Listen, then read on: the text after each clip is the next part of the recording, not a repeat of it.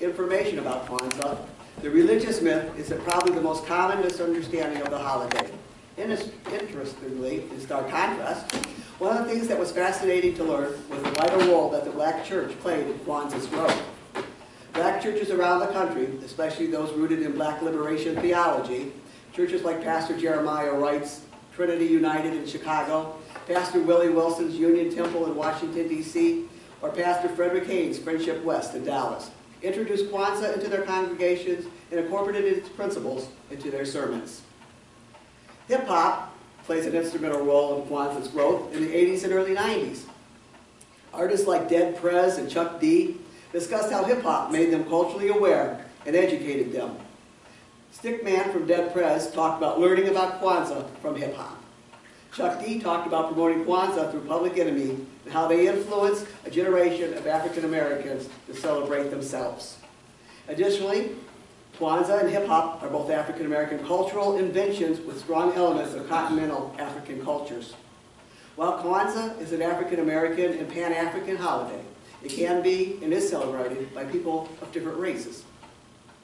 Dr. Maluna Karinga, the founder of Kwanzaa, explains that other people can and do celebrate it, just like other people participate in Cinco de Mayo, besides Mexicans, Chinese New Year besides Chinese, and Native American powwows besides Native Americans. Can you give the person sitting next to you a high five, please? That gesture came into widespread use only a few decades ago, and it came out of the African American culture. It reaches back to Africa. When slave traders captured Africans and brought them in chains to be sold into slavery in the American South, the traditions and culture of the Africans came along too. Much of the culture was suppressed by the southern landowners, but it survived and emerged in unexpected ways. One of those ways was the African American spiritual, which reflects not only the longing for freedom, but also traditional African American and African tribal music. When Dvorak visited America in the late 1800s, he decided that the new direction for classical music would be found in the songs of Black America. His New World Symphony was written in the spirit of that music. In other words, he borrowed it. Dr. Ron Karinga, who I previously mentioned, invented Kwanzaa at the height of the Black Power movement. He borrowed Swahili terms like Kinera, the candle holder, and Kwanzaa, which means fresh fruits, and first fruits. He borrowed African symbols like the straw mat that is placed under the other Kwanzaa symbols. The straw mat is used everywhere I've been in Africa, where they have been in Africa. In Liberia, large sections of straw matting are used on walls for housing and as barriers around construction sites. Dr. Karinga intended the straw mat to be a reminder of African folkways and traditions. He also used American symbols like an ear of corn, for example, which represents children. Corn is native to America, as the Black Americans born in this country. How appropriate to combine symbols of Africa and America to create a new tradition that is unique to African Americans. Kwanzaa has been criticized as not a real tradition. This criticism is interesting. It is not only an old tradition that can be accepted and embraced, but what is a tradition the first time it's carried out? Maybe it's just a good idea or a meaningful gesture. Dr. Karinga's good idea was to give African Americans a tradition not blighted by Christianity's role in the oppression of American slaves, yet one that would not require Black Christians to reject or abandon their traditional observance of Christmas. Kwanzaa is also a year-end celebration, a winter solace observance that is well placed here in the Northern Hemisphere, as it would not be in Africa. It is a tradition that unites values of family and community with a political message of the need for economic strength as the path to economic justice, of reflecting its genesis in this turbulent 60s, as of today. Because I am not Black American, I can't experience life the way African Americans experience it. I can't claim Kwanzaa as my racial entitlement. But because I'm the parent of African American children and an African American grandchild, I can honor the Kwanzaa tradition and celebrate it with them. And inevitably, I found in Kwanzaa many values that I want to carry from the old year to the new, with a resolve to work them more completely into the fabric of my life. Family, community, unity, purpose, self-determination, creativity, and faith. As I speak these words to my son, I yearn to make them more fully mine. We have the freedom to make and break New Year's resolutions. What is freedom? In many respects, it is the freedom to determine the direction of our lives. We'll never have complete freedom. There are always boundaries, but we do have the freedom to choose our mental and spiritual direction, to expand our limit our activities, to bring meaning to our lives or ignore the need for it. In the next few minutes, choose a single Kwanzaa value that has meaning for you. The 7 principles are listed there. Unity, self-determination, collective working responsibility, cooperative economics, purpose, creativity, and faith. Think of a New Year's resolution that expresses your value.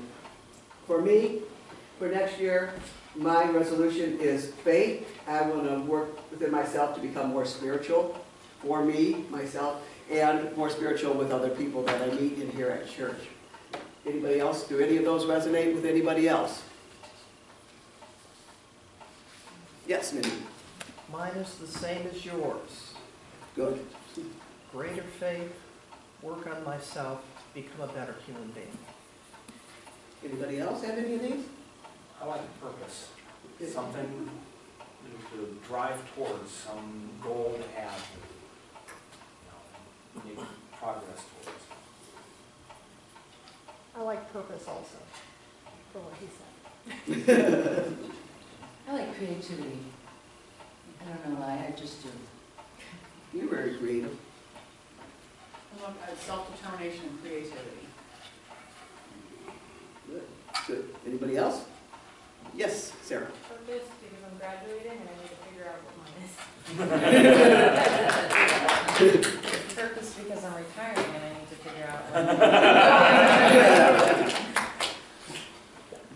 Well, thank you for sharing with us your New Year resolutions that reflect Kwanzaa values. There are resolutions that remain unspoken and others that we may think of after we leave this place. Let us rejoice together in our freedom to choose new directions for our own lives. Let us not forget those who are without the freedom, who can't make their own choices, those oppressed by injustice, by poverty, by lack of education, by economic enslavement. Let us remember in the words of Desmond Tutu, Bishop of South Africa, that liberation is costly. It needs unity. We must hold hands and refuse to be divided. We must be ready. Let us be part of that unity, part of that struggle for liberation. For no matter where or when, let us resolve today to be united with all who yearn for freedom. Now I'm going to talk a little bit about the Kwanzaa candles. This is the time of year when Kwanzaa comes, followed closely by the birthday of Reverend Dr. Martin Luther King. The message spoken quietly in African American homes at Kwanzaa is shouted to the world 3 weeks later at the birthday of the Reverend King. Even if you are not African American, there's a lot that the candles of Kwanzaa have to teach us. Kwanzaa candles are 7.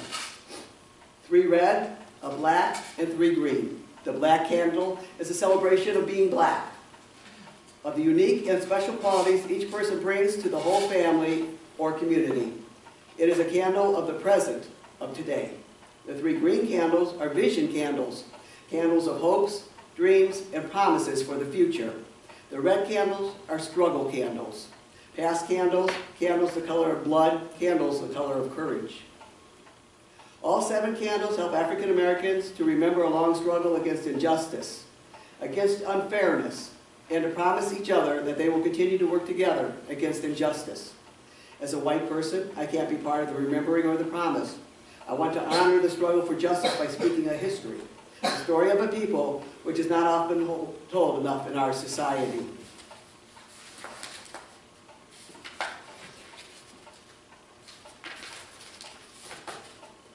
Jamestown. You represent the children of those people born between 1625 and 1650, and you remain enslaved. You represent the children's children of those Jamestowns, born between 1650 and 1675, and you remain enslaved.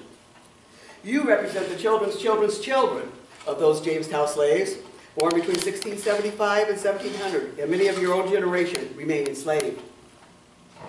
You represent the children's children of those Jamestown slaves, born between 1700 and 1725. Many white people have come and taken land for their own towns and cities.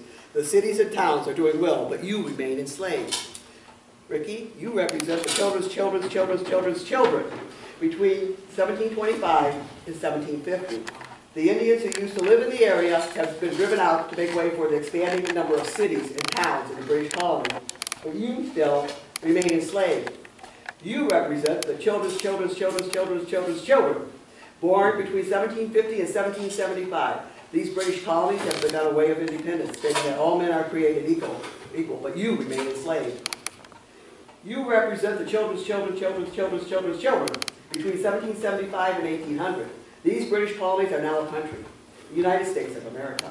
Many native peoples have lost their lands as the United States has become bigger and bigger. The cotton gin has been invented, meaning that the farmers can grow lots more cotton and make lots more money. It takes lots of people to take care of the cotton. Many white people choose to get help they need with the cotton crop by buying more slaves. Thousands more. West African people, kidnapped from their homes, arrive in chains. You remain enslaved. You represent the children, born between 1800 and 1825. This country is twice as big as it was just a few years ago. Many white people are going west, looking for more places to build towns and cities. The cloth mills in the north are hungry for cotton. So farmers in the south grow more and more, needing more and more slaves. As more and more slaves arrive, you remain enslaved. You represent the children, born between 1825 and 1850. The Indian Removal Act of 1830 is pushing Indians from their land. Many Indians are slaughtered. In 1848, the United States takes a huge piece of Mexico and now rules over Spanish-speaking citizens. There are now groups of people writing and speaking against slavery, but you still remain enslaved. You represent the children of the Jamestown slaves born between 1850 and 1875. The country has fought a civil war. The railroads have been built by Irish and Chinese workers. The Indian wars continue in the West, as native people are forced into small areas of land called reservations. Slavery has been officially outlawed. You are no longer a slave, but people in power are working hard to limit your rights. You represent the children, born between 1875 and 1900. There are now laws limiting who may come to this country and who may not. The Supreme Court has declared that whites and people of color ought to be separated. You are no longer a slave, but the law says you have fewer rights and privileges than white people.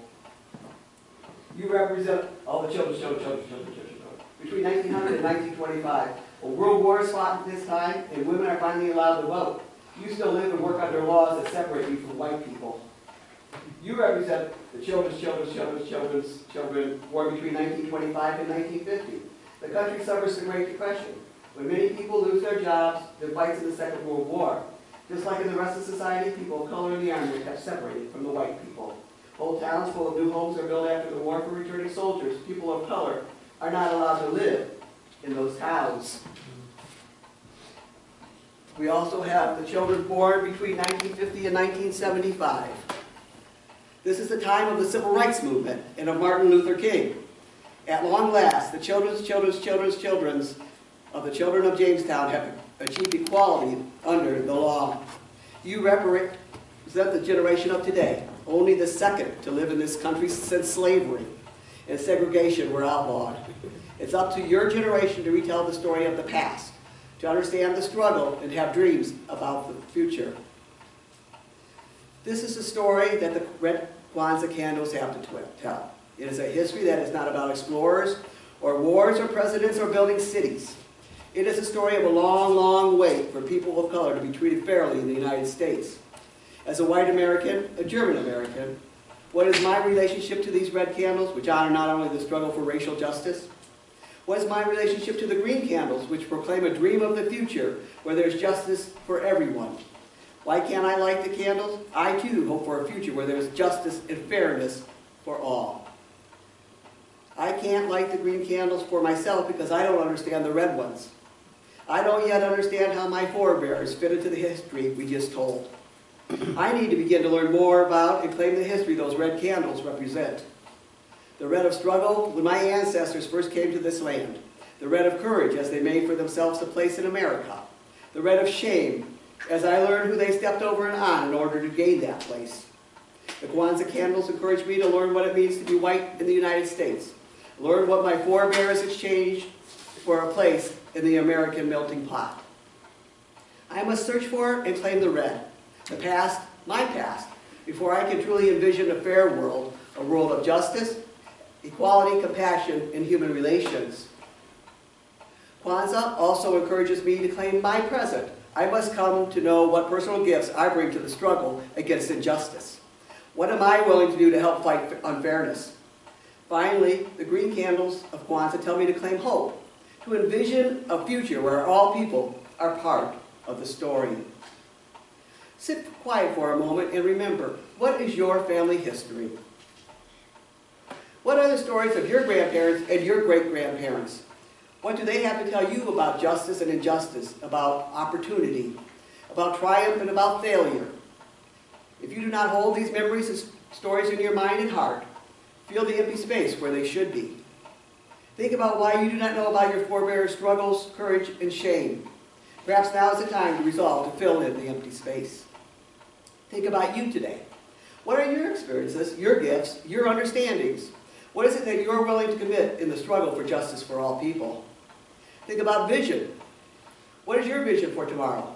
What are your dreams for our beloved faith community? What are your dreams for the nation?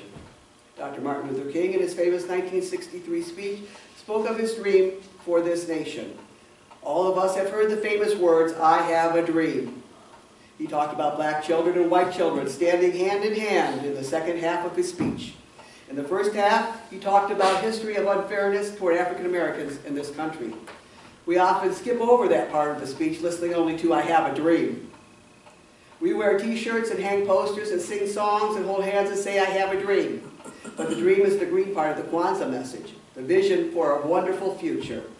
The part we skip over is the red part of Kwanzaa, the story of injustice.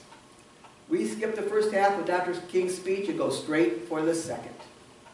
I believe that we simply claim the green, the vision, without understanding the red, the struggle. We cannot read the "I have a dream" words of Dr. King without hearing the call to let justice roll down like the waters and righteousness like a mighty stream. Dr. King's words, some 35 years later, still call out to me. They tell me that it is only when I have learned my own story, named and claimed all the events which brought me to this place, only when I have uncovered and embraced for the past can I dream about the future, that I can emerge as a whole human being.